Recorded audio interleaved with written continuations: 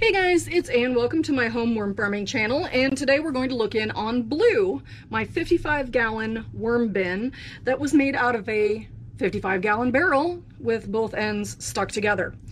Now today the topic of choice is going to be how do you take worm castings and make them work with your organic fertilizer so that the timing is right for the release of nutrients for your plants. All right, first things first, I'm gonna have a look here and see if I can get some of these castings today, because pretty soon it is going to be garlic planting season. So I've got a bucket over here and I'm just gonna grab some stuff off the top.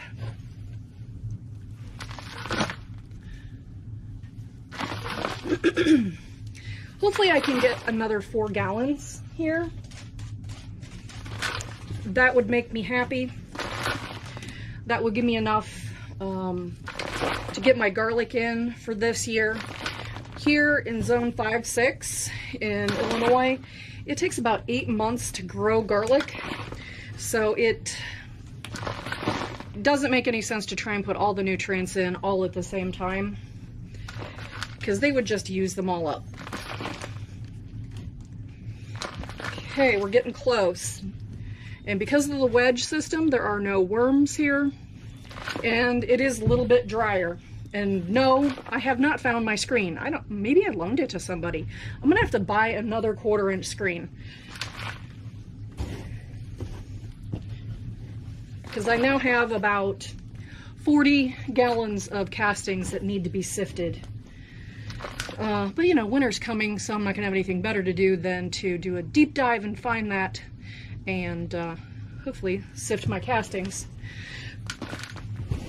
All right, I think that's about all I'm gonna try and get right now, but that's almost 5 gallons. All right, so let's have a look at deep down under here. And I'm still seeing a couple of worms deep down in here.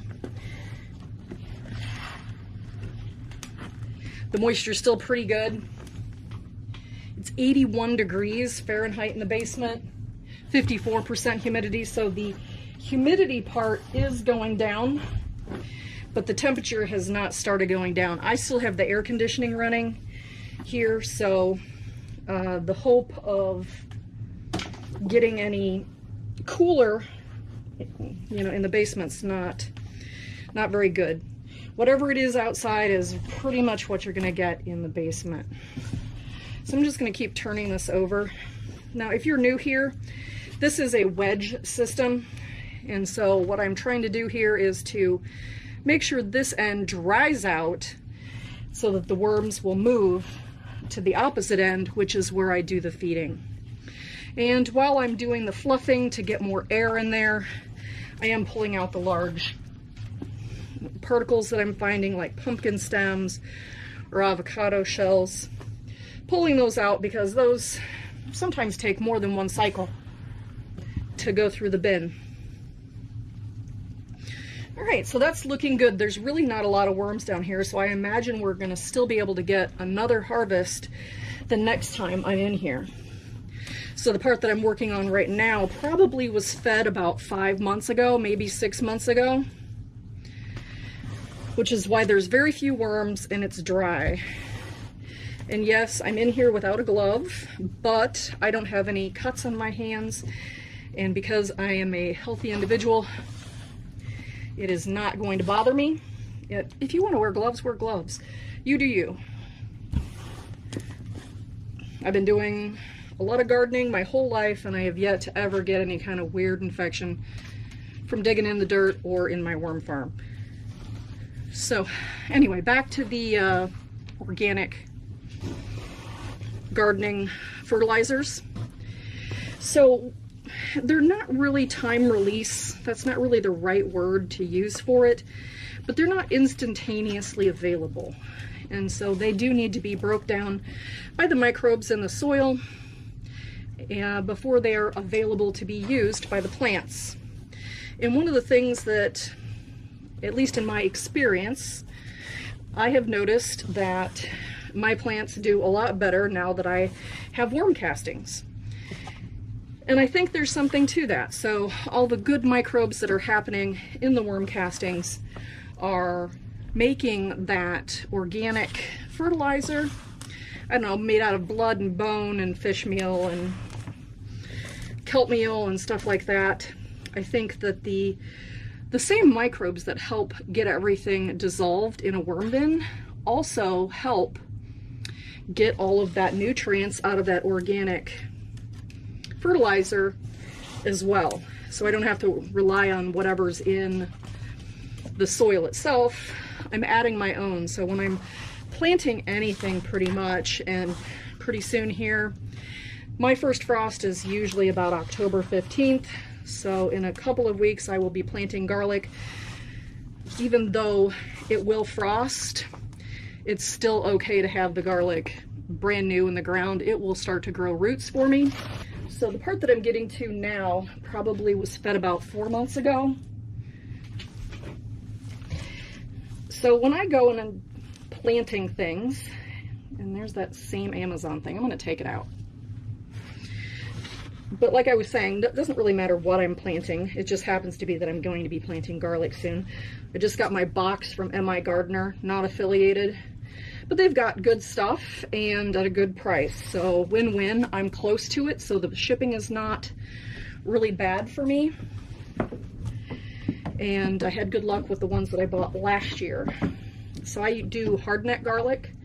So it takes about 8 months. I'm going to plant it in October and I will very likely harvest it in July.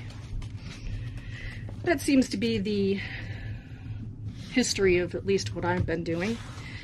So I go ahead and I put some worm castings and some organic fertilizer in every hole, and then all the little microorganisms in here, possibly even some worms, will help turn that into bioavailable nutrients for the garlic. All right, let me move you down to the business end of the bin. Okay, last time we did feed some pretty extreme stuff. We put in some broccoli stems. I wouldn't expect those to be 100% gone by now because they are almost wood-like by the time they are done in the year. So that's part of it. Looks like I forgot some tape in here. Pull that out. I am smelling a little broccoli-ness, but nothing bad. I mean, sometimes if it's bad, it like hits you like a ton of bricks, and this is not that. So this is worked over. I'm moving that down this way so that I can make room down here for today's feeding. And anytime I find any sort of large food, I'm going to be moving that down.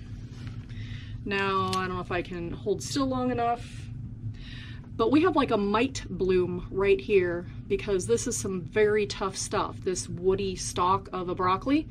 So the mites are coming in to help out the worms so that they can get to the food a little bit faster. I don't do any sort of control. I think if you go back to some of my really old videos, I did try to use neem cake. I've since given up on all of that. I don't think that it's worth it. And I honestly think that when I did try to put neem cake and whatnot in the worm bin, I think that the effect that I was seeing from that was just the effect of time. I don't think that the neem cake was actually doing anything for the mites, quite honestly, or the springtails, which I don't like. They creep me out. So I think it was just time. So that's kind of my advice currently, is that if you have a bloom of any particular kind of insect, that you just give it some time. And when they are done doing what they need to do, then they will kind of die off and their populations will go down very, very low. And then when you put something in there that needs their help, then the population will go back up. So if you are interested in how many different kinds of worms I have in this bin, the last video was, okay, this is tape. So this is like the compostable tape, and you can tell it's kind of turned into like glue stuff. I'm gonna bury that. But the last conversation that we had in this bin was whether or not multiple species of worms can actually live together, or if that causes problems. I will put a link at the end if you have not seen that video. That was something that I had lots of questions about when I was new to worm farming, is, you know, is it okay? So you can watch that video. And then, let's see, keep going here. I've got a big feeding. Of course, it's the end of the season, and believe it or not, the outdoor worm bins are getting as much food as the indoor bins are. It is time to tear things out. I'll put some pictures up there for you. So the worm tower and just the worms that live in the beds themselves will have more than enough food for a good long time.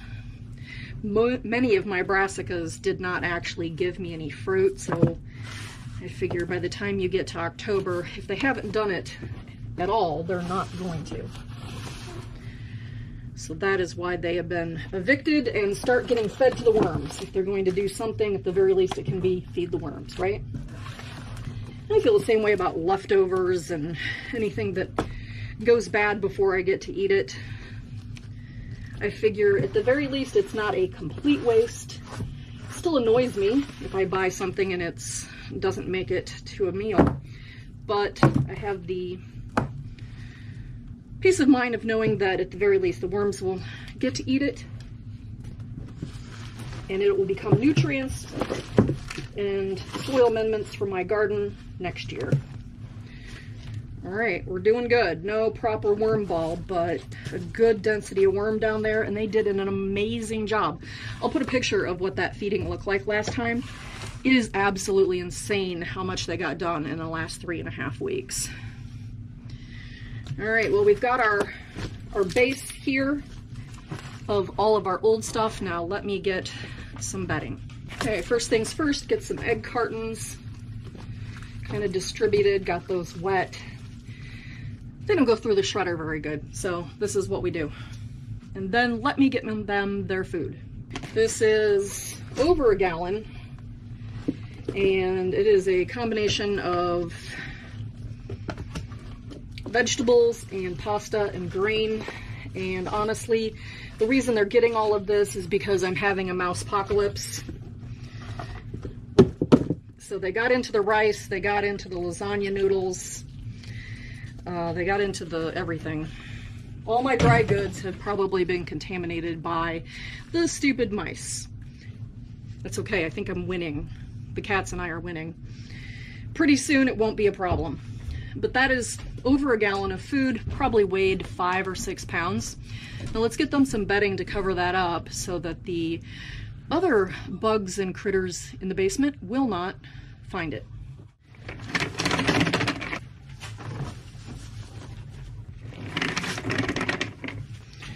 All right, there we go. That's about 8 gallons of prepared bedding on there, mostly shredded cardboard. And it's just been sitting in water for a day or so. And then I'm just gonna give this part a little sprinkle of the castings because I did not do that when I made the bedding. So this will get the microbes working on this a little bit faster so the worms have it available. Put in the comments below how you use your worm castings. You know, do you put it in there with fertilizer or do you just use the worm castings? All right, well, if you like this bin, I have a whole playlist that I will put right over there. And if you've already seen that, YouTube thinks you're gonna like this one over here. All right, guys, thanks for hanging out with me and my worms, and everybody have a good day.